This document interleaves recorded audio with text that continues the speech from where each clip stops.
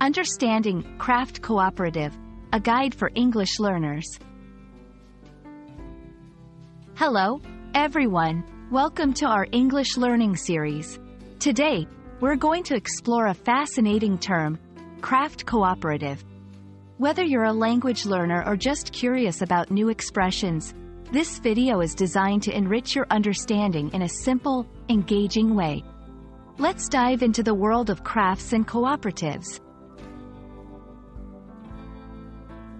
Craft cooperative combines two distinct words, craft and cooperative. Let's look at each word separately. Craft.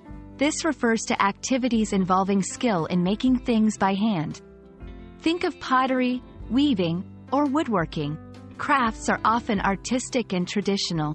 Cooperative. This is a group of people acting together to meet common needs or goals. It emphasizes collaboration and mutual support. Now, let's merge these concepts. A craft cooperative is a type of organization where artisans and craftsmen work together. They share resources, skills, and knowledge to produce and sell handmade products.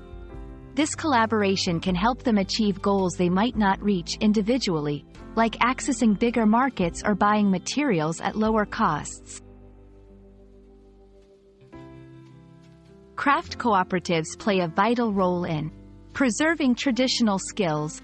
They keep local art forms alive, empowering communities, especially in rural or underdeveloped areas. These cooperatives provide income and a sense of community.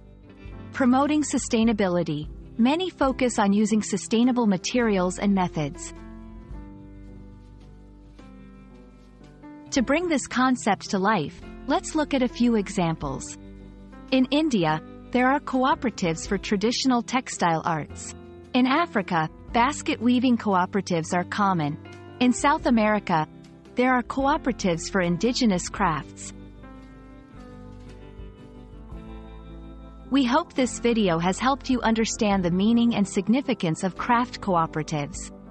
These organizations are not just about making products. They represent culture, community, and collaboration.